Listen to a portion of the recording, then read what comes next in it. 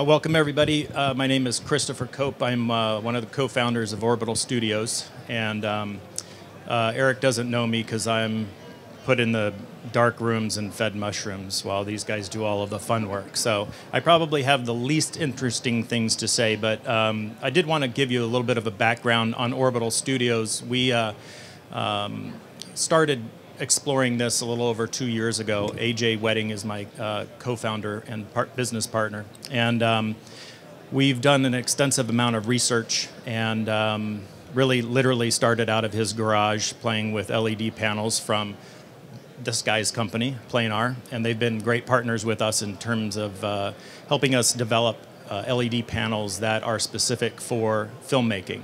And that's one of the things that's unique about Orbital Studios as well, is everybody that works at our company comes from a production background. So everything we do is absolutely focused on how we can make filmmaking be a complement to what filmmakers are doing out there. We're not looking to use technology to replace anything that we've been using in the past. We're looking for ways to make it better, make it faster, make it cleaner, and get a better final product. We have a lot of great partners that we work with, along with Planar, and we are scaling up to become the first studio that is focused on using data standards from an audiovisual standpoint as opposed to AV standards. And so that helps with things like latency, it helps with speed, it also allows us to provide really secure transfer of data, and in fact, one of our partners, well, soon-to-be partner, Packet Fabric, will allow us to transfer information over the I guess not the dark web. What is it called again? The fiber, dark fiber. Yeah. That's an in-house joke. But at any rate, we're really excited about where Orbital Virtual Studios is going, and I really want to turn over most of the opportunity to talk to Leah and Leo. Leah is our producer, so all of the productions that come into Orbital Virtual Studios in LA, excuse me, are produced by Leah, and Leo is our in-house DP, and probably one of the more seasoned at this point and experienced DPs out there in terms of shooting against LED walls. Our LEDs, so I'll bore you with all of these details so that they can talk to you about all the fun stuff. Our wall is 1.5 pixel pitch. We have, what is it, 44 million pixels on our wall. And that's what we call our Little Dipper. We will be building a Big Dipper soon. The Little Dipper is 75 feet long. It's in a curved arc, and it's 15 feet tall. Our next one is going to be 180 or 50 or something. I don't know. Big. Around 180 feet long and 24 feet tall, and I have no idea how many pixels that's going to be. More than enough. Like a lot. So that's kind of our technology. Again, we're focused on how we can make filmmaking better for people, not use the technology to make it any more difficult. So I guess without further ado, I'll turn it over to Leah. Hey, everybody. So I thought I would just share a few projects we've been working on in the last year at Orbital. So I have a clip of the finished product along with the BTS so we can actually discuss how it was made and how Orbital facilitated in different techniques in filmmaking.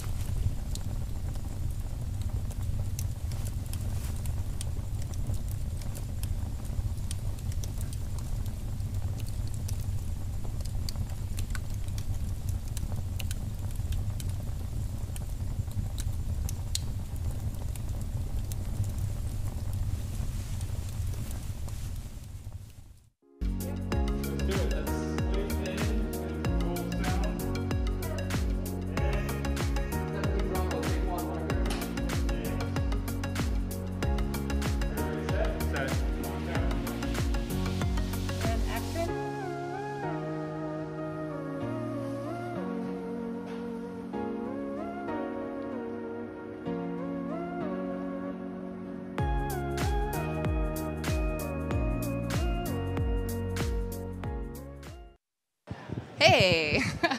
So those are 2 clips from one of our earlier projects called Camille. And we started our projects really based on the checklist of things that couldn't be done on a virtual wall. So Leah will speak to the beginning of the checklist, if you will. Okay. Hello. Hey, guys. So you saw the clips. One of the challenges that Catherine had for us, Catherine Brillard, if you might know that name, she's kind of a superstar. But she said that one of the things that were problematic on virtual productions were broad daylight exteriors, like around high noon, 2 o'clock, something like that. And to get that realism was very difficult. So the combination of Carl and his engineering and his pixel pitch for our wall, and combined with the ingenuity with everybody at Orbital, we were able to make daylight happen. And that was our test facility. I don't know if you saw how tiny. I think we had a 10-foot by 15-foot active stage. So like, obviously the wall was a little bit longer than that, but like just before we start seeing off the wall, we only had about 10 feet by 12 feet square, or like a rectangle. So that was all inside of that, and was run by 8 people at the time. That was one of our earlier things. So instead of flying to Kansas and burning a field down over and over, part of the magic of having an LED wall is making things repeatable. I mean, as a producer, that is like game-changing. Like, not only am I not flying a crew across the country to shoot in the Midwest, but that scene with the fire, we could just repeat over and over and over. And you can do the math of how much money that saves not going through all the pyro and fire department and the permits and all that stuff. So, and as Leo was saying about the daylight scene, one of the major misconceptions about shooting on a LED wall is that you can just use the LED wall to light the subject, and then they're shocked when it doesn't quite work that way. So Leo can speak more to that, but this was the beginning of us learning as a team how to match the light of the subject to the background. You know, if you were in an actual field, you'd be using the natural daylight on the talent, and this was a very different way of lighting. So Leo and his gaffer can talk about that a little bit.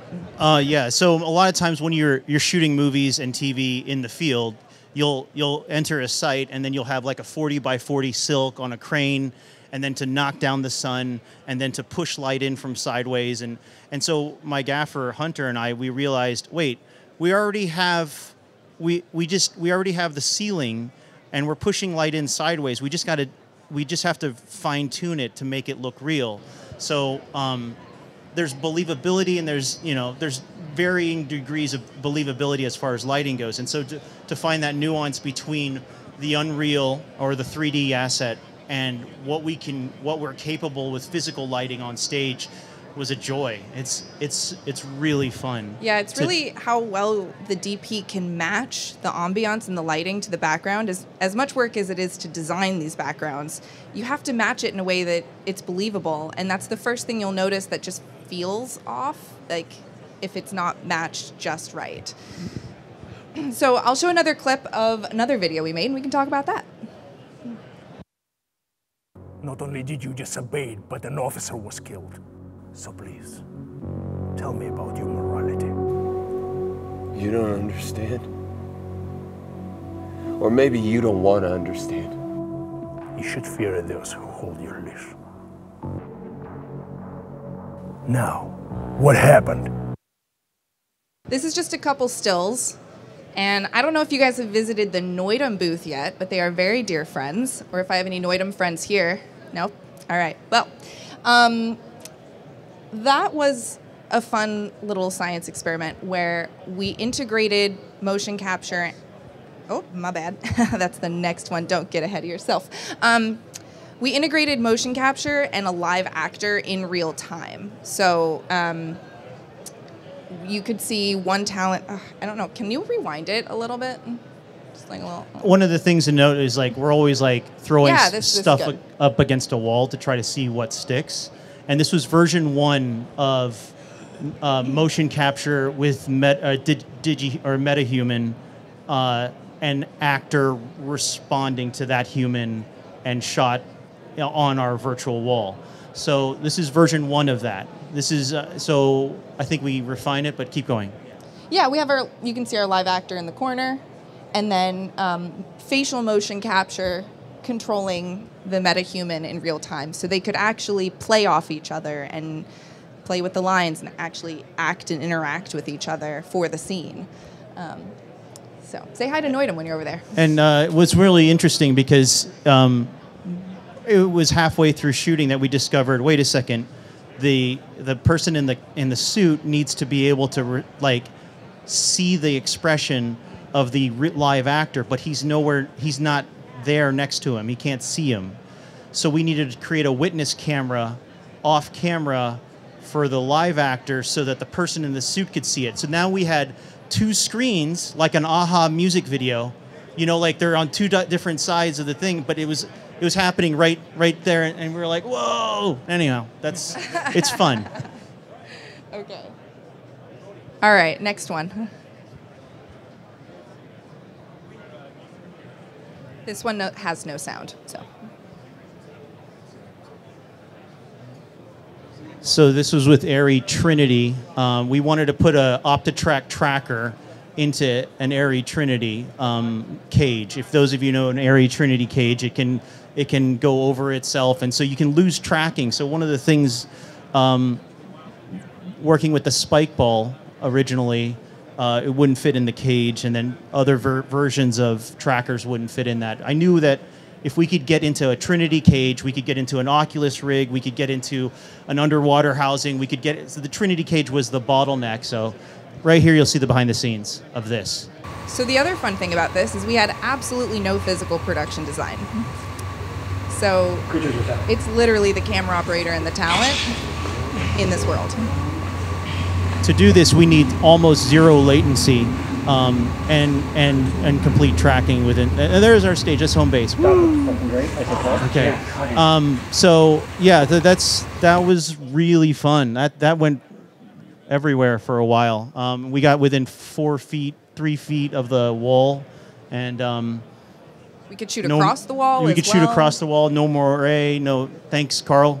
I mean, normally it's a fine line of creating the right physical production design that integrates elements in your digital design, but this one we wanted to see how much we could do purely in a digital environment.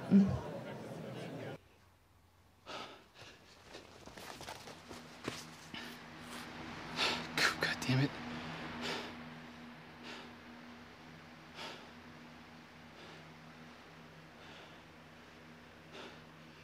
Tech! Jen!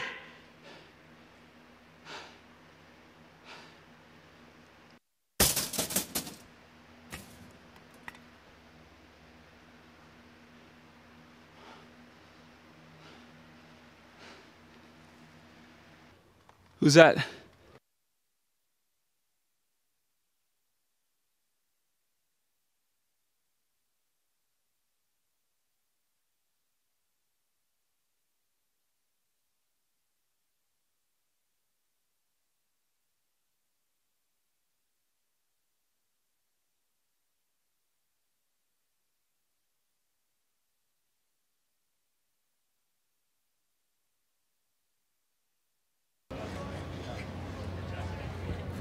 So yeah, this is a great example of finding a production designer that can work early on in the production to integrate the digital art with the physical art.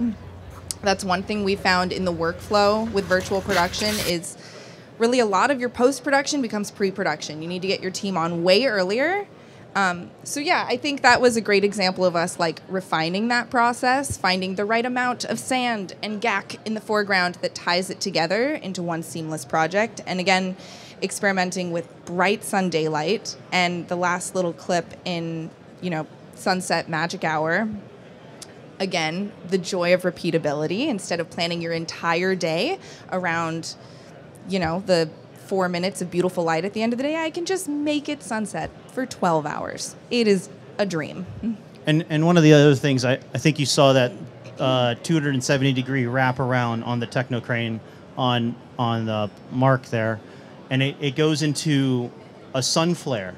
I don't know if you guys remember that little piece, but that was because we're experimenting with filters and lenses and lens coatings to try to create more of a flare from the actual wall. So that was from the wall. So the more you can muddy up the wall or the image, whether it's like foreground elements or like smoke or whatever, it actually sells. And because, thanks to Carl, we can get so close to the wall, to like almost 3 feet away from the wall, that allows us to have lenses that we're able to go wider and wider, and to have that. And sometimes we're in handheld mode and stuff. Yeah, not only can we get close to the wall, but we can even rack focus to the wall. I think a lot of times people in earlier virtual production are staying farther from the wall, keeping it little out of focus to be a little more forgiving. But with the tighter pixel pitch, we can get really close and even pull focus to the wall and keep the image looking real.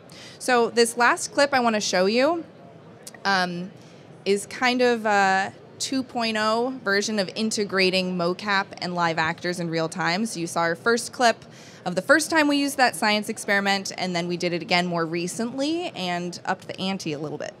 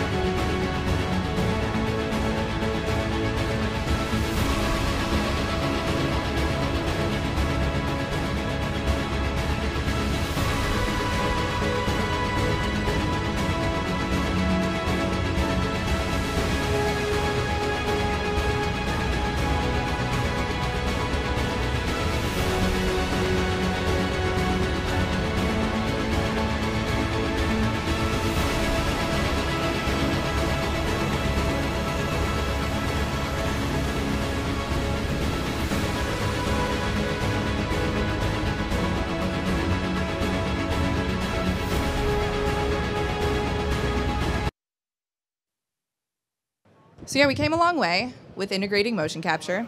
The help of a digi-double helped as well to kind of tie it together. Here's a couple clips of our talent doing stunts. Part of the other challenge was doing faster camera moves, integrating flying, if you will. Yeah, and we're on a techno crane shooting Sony Venice, and we're, as you can see down there in the monitor, we're trying to follow her as she does that. And so to do this, you need really fast tracking. Watch how fast this techno crane extends from its position there on the left side. It follows her.